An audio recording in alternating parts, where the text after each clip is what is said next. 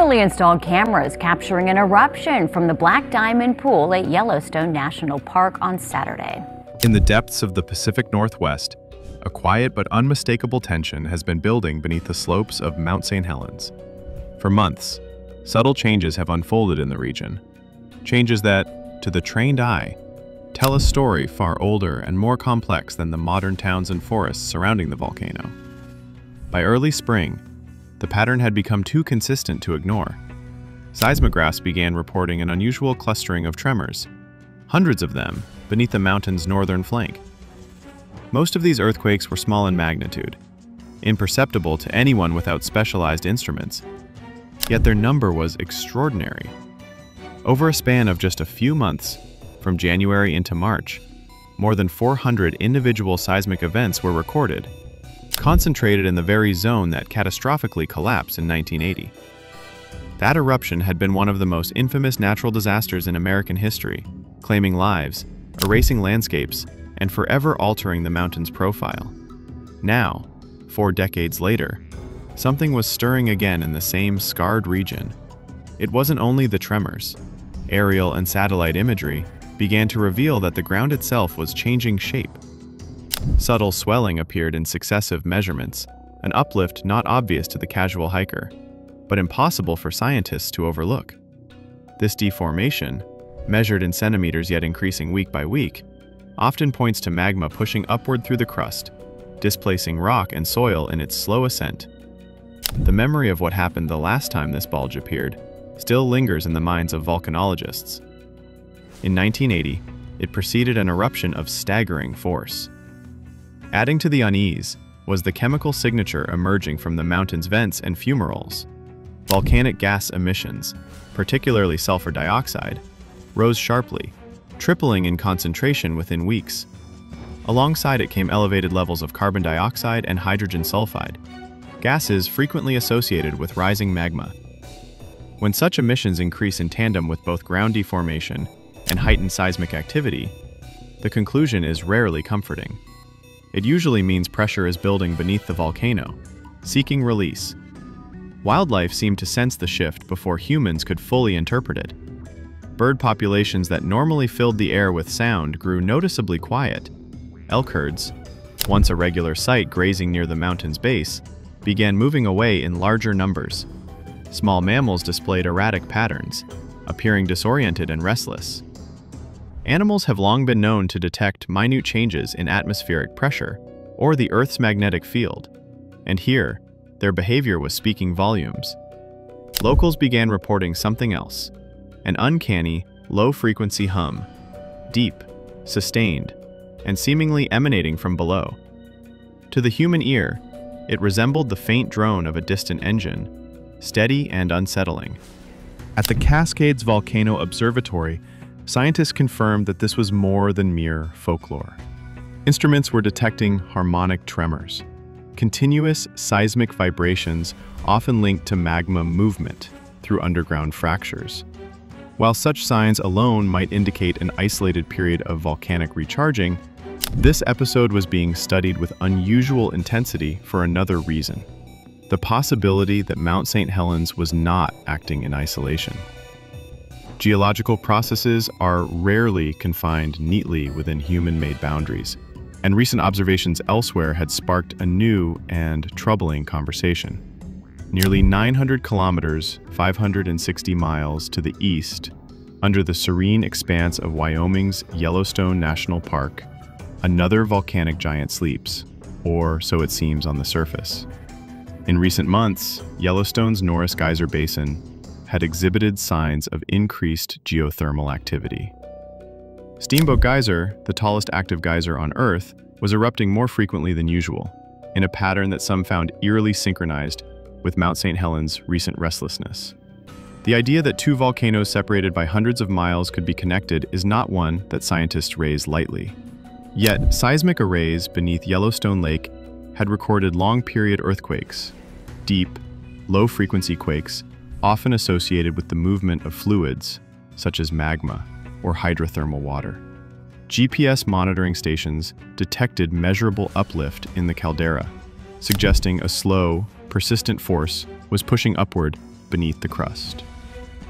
This was not the first time the concept of cascading eruptions had been discussed in volcanology. While the public might picture volcanoes as isolated chimneys feeding off separate magma reservoirs, the reality is often more complex. The Earth's crust is a patchwork of plates, faults, and conduits. A significant shift or pressure change in one volcanic system can, in theory, influence others by altering the stresses in the surrounding crust. Some researchers propose that while direct magma transfer between distant volcanoes is unlikely, the redistribution of tectonic stress could destabilize nearby or even far-flung systems. In the case of Yellowstone, a supervolcano fueled by a deep mantle plume, even small changes in regional tectonic forces could have consequences. If stress patterns shifted as a result of Mount St. Helens magma movements, they could, in theory, affect Yellowstone's own magmatic system. It was an unsettling but scientifically valid question. Could the rumblings beneath Mount St. Helens be part of a larger chain of events? Adding to the intrigue, satellite-based interferometric radar had detected subtle surface deformations within Yellowstone, changes remarkably similar to those observed before past volcanic episodes. These were not dramatic bulges, but gentle, widespread uplifts that hinted at evolving pressure dynamics underground. Historical records showed that such uplift, when combined with an uptick in long-period earthquakes, had sometimes preceded volcanic or hydrothermal events. Meanwhile, advanced computer models began to simulate possible interactions between these two massive volcanic systems.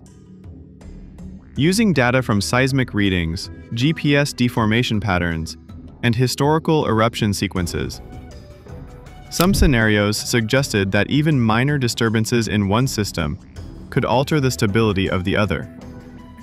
The probability of a direct triggering event remained small, but the possibility could not be dismissed entirely. As the monitoring continued, the term cascade effect began circulating in both scientific and media discussions. Not just a reference to the Cascade Range, where Mount St. Helens resides, but also to the theoretical domino effect in which one volcanic event could influence another, sometimes across vast distances.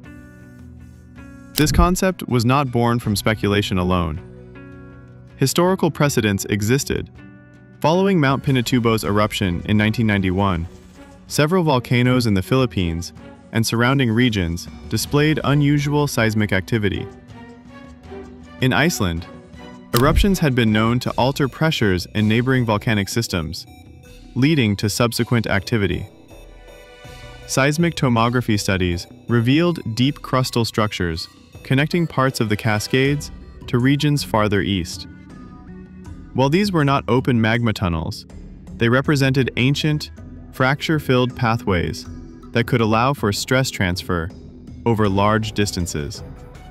In such a scenario, an eruption or significant magmatic intrusion in one volcano could subtly adjust the equilibrium of another. In the eyes of geologists, these developments demanded vigilance. The Pacific Northwest and Yellowstone are both under constant observation, but the convergence of these particular signs, a surge in Mount St. Helens' seismic and gas activity, coinciding with Yellowstone's uplift and geyser changes, was too unusual to ignore. What might be an ordinary recharging cycle for one volcano could, in the wrong combination of circumstances, be a spark in a larger, interconnected system. For now, the mountains remain quiet on the surface. Tourists still hike Yellowstone's trails and admire its geothermal wonders. Clouds still drift lazily over the snowy slopes of Mount St. Helens. But beneath both, pressures shift, gases rise, and magma moves unseen. Scientists know that silence, in volcanic terms, does not always mean safety. Sometimes, it is merely the breath before the voice. The science behind the cascade effect is still in its formative stages, but the evidence continues to accumulate.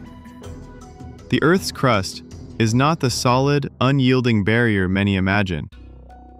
Instead, it behaves like a complex puzzle of interlocking plates, fractured by faults, and the devastation it caused locally. Yet in the years that followed, researchers noticed subtle but intriguing changes in seismic activity at other volcanoes across the Cascades. These shifts did not always lead to eruptions, but they hinted at a level of interconnectedness that had not been fully appreciated at the time. Now, with vastly improved monitoring technology, those hints are becoming clearer. Modern volcano surveillance uses a layered approach. Ground-based seismometers form the first line of detection, capable of picking up even the faintest vibrations from deep beneath the surface. In clusters around both Mount St. Helens and Yellowstone, these instruments detect patterns in frequency and amplitude that help scientists distinguish between ordinary tectonic movement and magma migration. Long-period earthquakes, harmonic tremors, and sudden swarms each tell a different story about what might be happening below. Gas emissions are the second key indicator. Sulfur dioxide, carbon dioxide, and hydrogen sulfide are all common byproducts of magma movement. Specialized sensors, both on the ground and mounted on drones, measure these gases in parts per million, tracking their fluctuations over time. A spike in sulfur dioxide often means that fresh magma has moved into shallower chambers, increasing the likelihood of an eruption. Thermal imaging, both from stationary cameras and satellites, adds another dimension to the monitoring network. This technology detects temperature anomalies on the surface, subtle increases that may indicate new or expanding fissures, lava domes, or heightened geothermal activity.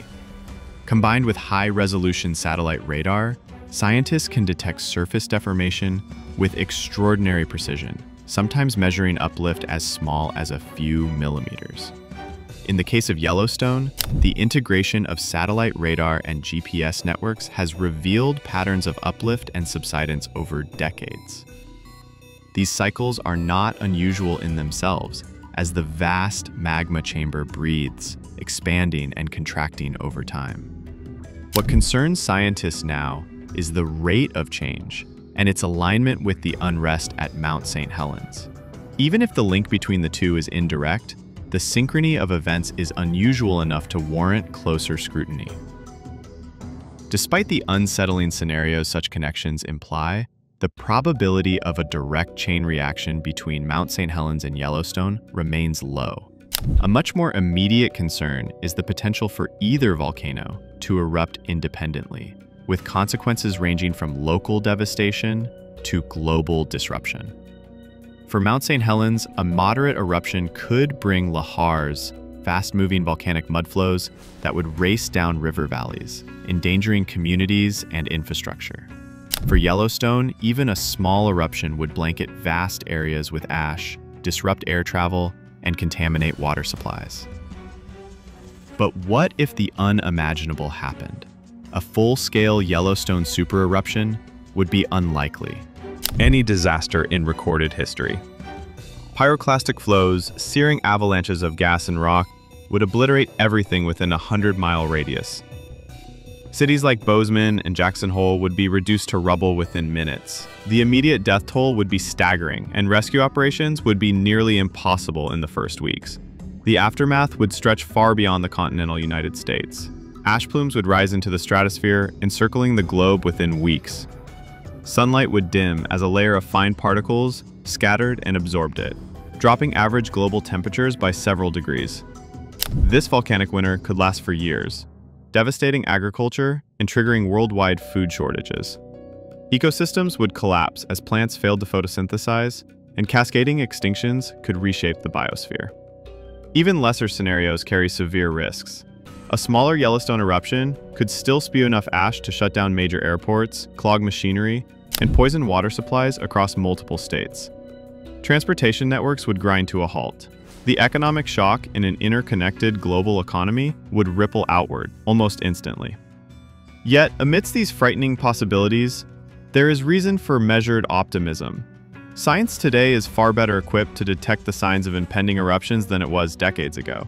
The 1980 Mount St. Helens eruption was preceded by clear warnings, bulging slopes, intense quake swarms, but our ability to measure and interpret those signals was more limited then. Now, with 24/7 monitoring, global data sharing, and predictive modeling, the chances of being caught entirely off guard have diminished. Computer simulations allow scientists to explore what-if scenarios, modeling how magma might move in response to changes in pressure or tectonic stress. These models are constantly refined with fresh data, making forecasts more reliable over time. International collaboration ensures that expertise and resources can be mobilized quickly, regardless of where the activity occurs. Public preparedness is also a critical piece of the puzzle. Communities near volcanoes like Mount St. Helens have established evacuation routes and warning systems. In Pierce County, for example, lahar detection networks monitor river valleys for the ground vibrations that indicate a mudflow is on the move. Emergency drills help residents understand what to do when those alarms sound. In regions like Yellowstone, public education focuses on understanding ash hazards and ensuring households have the supplies needed to endure disruptions in transportation and utilities. Ultimately, the unfolding story of Mount St. Helens and Yellowstone is a reminder that our planet is alive, dynamic, and interconnected in ways we are still learning to understand. Every tremor, gas spike, and subtle uplift is part of a conversation the Earth is having with itself. A conversation we are now able to overhear with unprecedented clarity. For scientists, these signs are not merely warnings, but opportunities. Every episode of volcanic unrest, whether it ends in an eruption or fades into dormancy, adds to the body of knowledge that will protect future generations. The challenge lies in translating that knowledge into action before the next eruption comes. Share this knowledge, discuss it, and stay informed. Like, share, and subscribe so you don't miss future updates on the mysteries and marvels of Earth's hidden forces. The next chapter in this story may be closer than we think, and when it arrives, you'll want to be among the first to know.